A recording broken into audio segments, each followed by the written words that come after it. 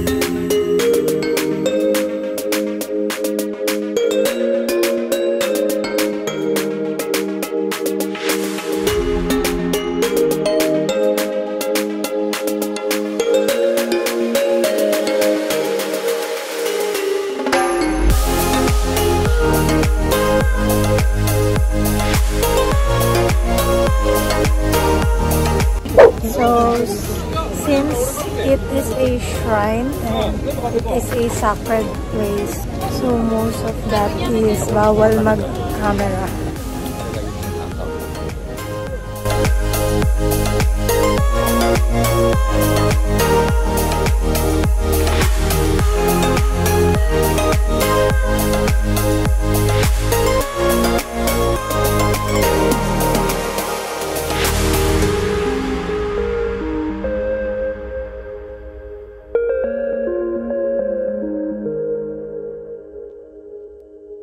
Okay guys, so we're on the way back to the parking lot. Dito kami dumaan sa malaking daan kasi sobrang daming tao dun guys. Dun kami dumaan sa dinaanan namin kanina. Sobrang daming tao. Lamig.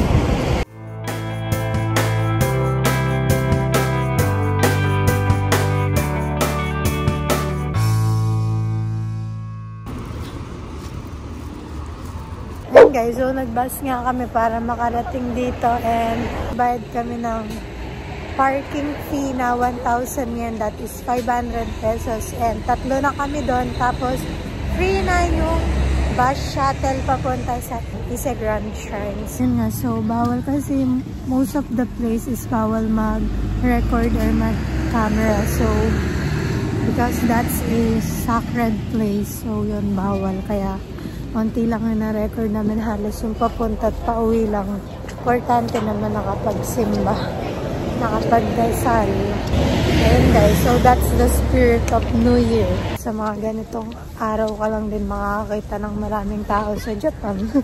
Kasi lahat sila nasa labas na nagpupunta sa shrine. Pero kung mga usual day, baka makikita sa labas. Kahit nga sa labas ng bahay namin, wala eh.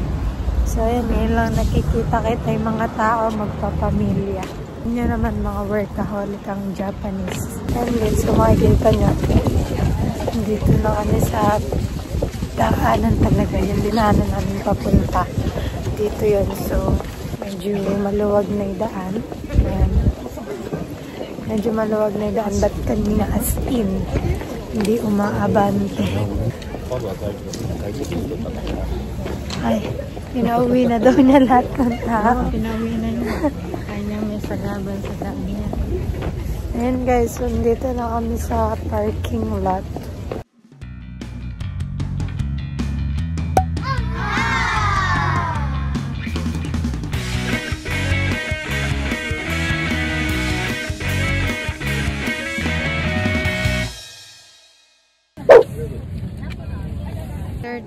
Minutes waiting. Tateo.